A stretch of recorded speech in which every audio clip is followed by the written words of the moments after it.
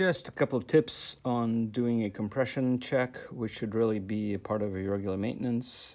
So the first thing you want to do is remove the spark plugs, in this particular case 4. But before you do that, you want to make sure that the pockets where the plugs are sitting are really clean. There's a lot of crud that accumulates in there, so you want to use some compressed air to blow all that stuff out. In some cases, you even have to use something like a plastic pick to dislodge these particles, but whatever it is that you do, make sure that the area is completely clean so nothing falls down the spark plug hole. By the way, if you're using compressed air, don't forget your safety goggles.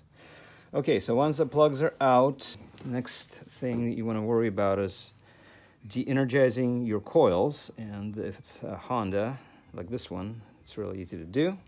All you have to do is you flip your engine stop switch to off and the coils will be de-energized for the test. Also, to make things a little easier on your battery, you may want to remove your 10 amp headlight fuse and the 15 amp tail light and running light fuses. And so you can see in this particular case, my battery's out of the bike. So I just jumped these leads to the car battery. The advantage of doing that is now you have a lot more capacity for doing the test. The key is not to turn on your car. You just want to jump battery to these leads, positive to positive and negative to negative. So you get your 13 volts or whatever into the system, and you should be good to go.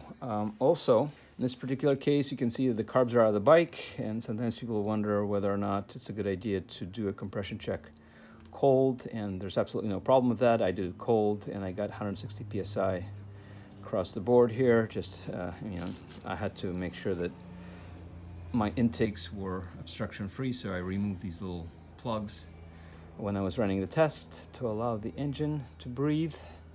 If the carbs are on the bike, what you want to do is you want to keep your throttle fully open, and maybe to make things easier on you, just take a few turns of masking tape and wrap it around the grip and the brake lever so you can keep the throttle open during the entire test.